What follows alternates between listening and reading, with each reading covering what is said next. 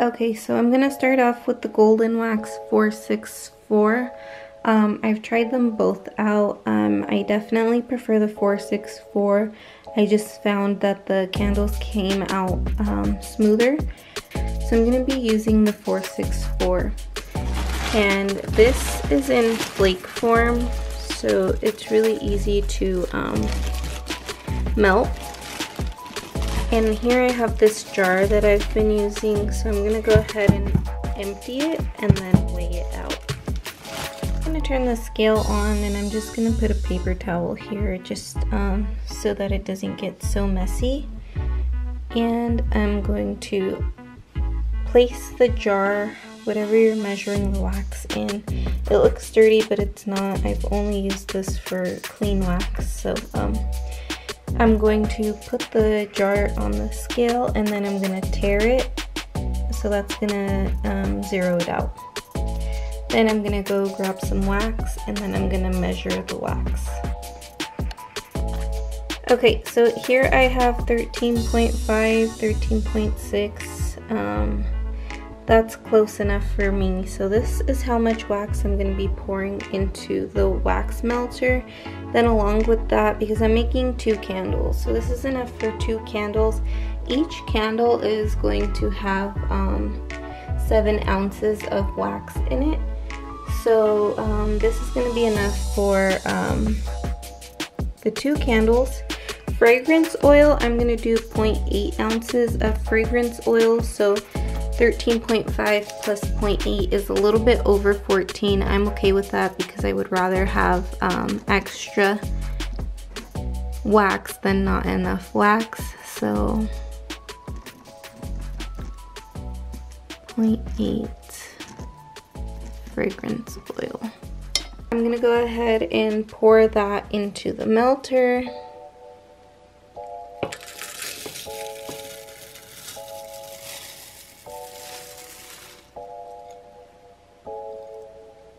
And then I'm gonna hit this first button, and that's gonna start the melting process. Once it's ready, it will get to this icon here. It means the fragrance oil is ready to be added. And it will beep, so it will let me know when. Then, when it gets to this one, that means that it's ready for you to pour into your vessel. So you're gonna take it and you're gonna pour it into the jars. And each time it gets to a new phase, you have to press it when you're ready for it to start the next phase. When I first did this, it was a complete fail and I was just waiting for it to go on its own. But I guess it's a good thing that you have to let the little machine know that you're ready for it to go into the next phase. So while it's melting, it is important to help the stirring process. It's supposed to stir itself, but I got better results when I took a popsicle stick and started stirring it myself. It just helped it get an even melt faster, so I'll be doing that throughout the process. Okay, so while that's melting, let me show you guys the setup I have here. Here I have my heat gun. This, I just got it today. This is a thermometer.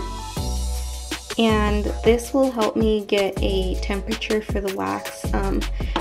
In my first video I said I didn't need one because this does all the work, but I just wanted to make sure that this was melting and ready at the right temperature. So I wanted to test it out, and so I got this heat thermometer. My scale's right there. Here I have an extra pitcher. Here I have the empty jars, so we're gonna get those ready next. So while that's going on, I guess let me talk louder. Here I have my little toppings. For these 2 candles, I'm gonna be using the amethyst crystal. And these candles, I want them to be like protection candles. And just to give you those vibes, so amethyst is a really good stone for protection, to reduce stress, and there's so many healing properties about this crystal, and so I wanted to make some candles. Here I have some wick bars. This helps hold the wick in place. Here I have a wick trimmer. This is the fragrance oil I'm going to be using, peppermint and eucalyptus, just because I feel like this also helps with stress relief. which again ties into the amethyst crystal. Let's check on the wax. So I'm just gonna break it up with a popsicle stick, and that will help it melt faster. Okay, so while that's going, I'm gonna wipe down the jars.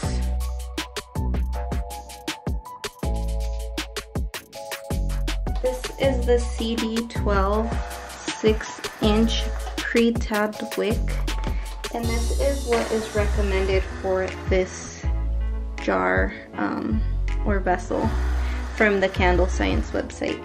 I'm also going to be trying out a wood wick for the first time, and I am going with the Crackling Booster Wick 0.03, and this is the size 0.5 inches. So you can tell the size by lining it up here on this guide. So I'm going to be using this one because this is the recommended size for a vessel with this diameter, which I believe is 3 inches. These are the clips for the wood wicks.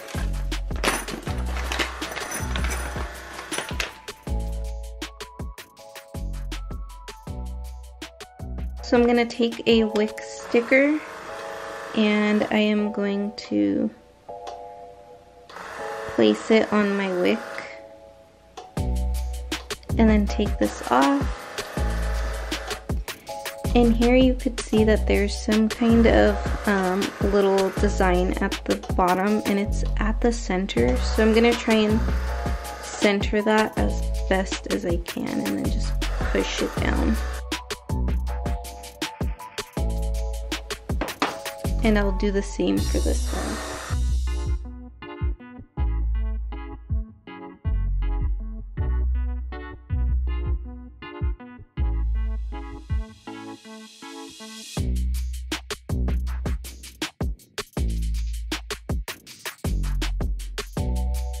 Since that's almost done, we should have our fragrance oil ready. What I'm gonna do is I'm gonna weigh this little shot glass. So I'm gonna tear it out, and I want 0.80 ounces of fragrance oil. So I'm gonna work on that now. So that noise means it's ready for the fragrance oil, but it's okay to leave that going while I get the fragrance oil ready.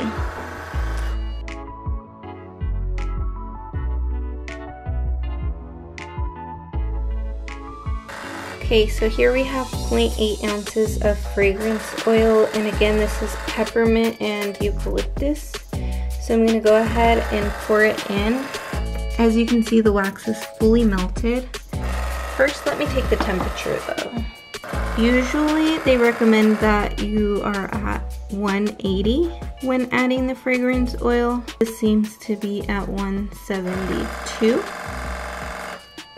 So not quite 180. I'm gonna write that down, but I'm gonna go ahead and pour it just because it's been working fine for me. So I'm gonna pour it in.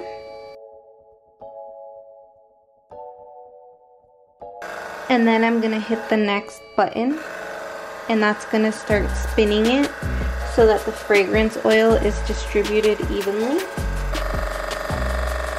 So as you can see, it's spinning. And it smells amazing.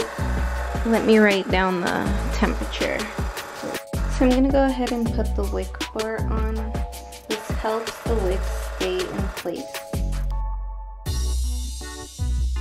So I just remembered that I have some dried eucalyptus. Eucalyptus is one of my favorite scents, and so I have this branch from a eucalyptus bouquet that I've left to dry.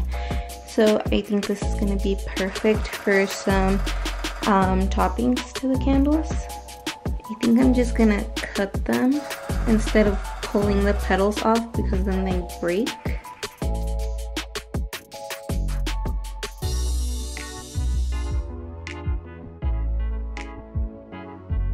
Okay, so I took the temperature and it was at 151.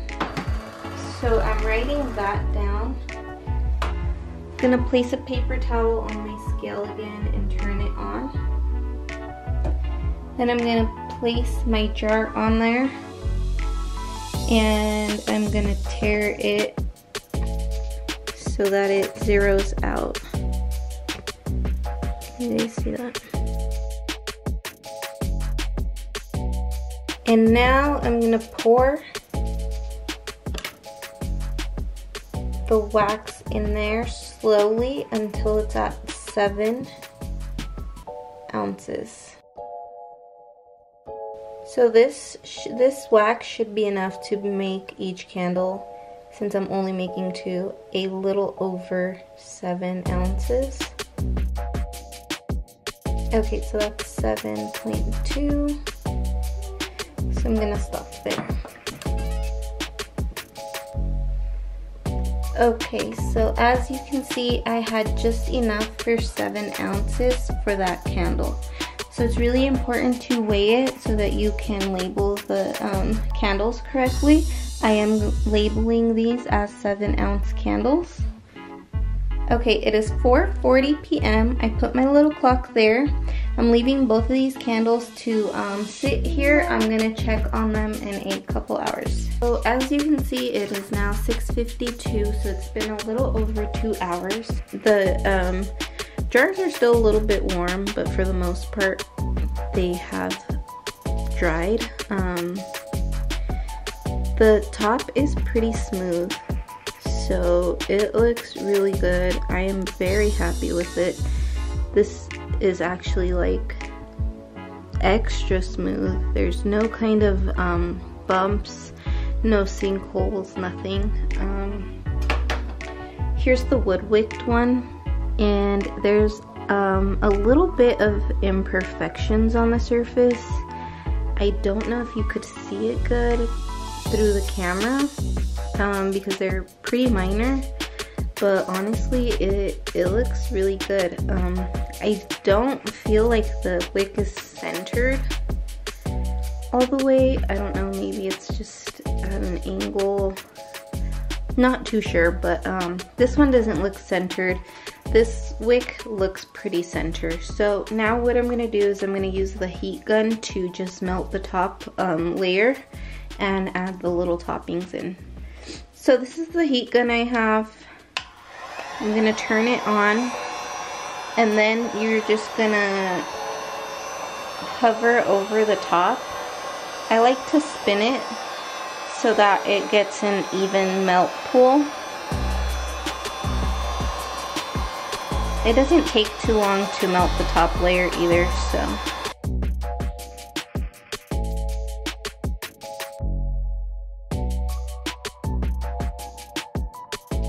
For the mica powder, I just like to do a little sprinkle, or I like to dust it a little bit. So I'll stick a popsicle stick in here, and then I'll kind of just tap it.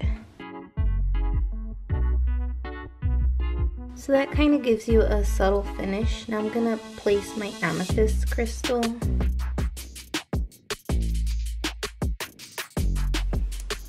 And the eucalyptus leaf.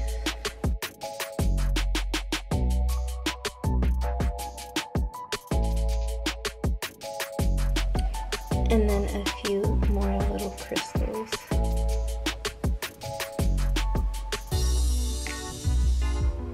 And I kind of just drop them in. So pretty. I am so in love with this. This one here, the one that I made with the wood wick, I've never made one with the wood wick before.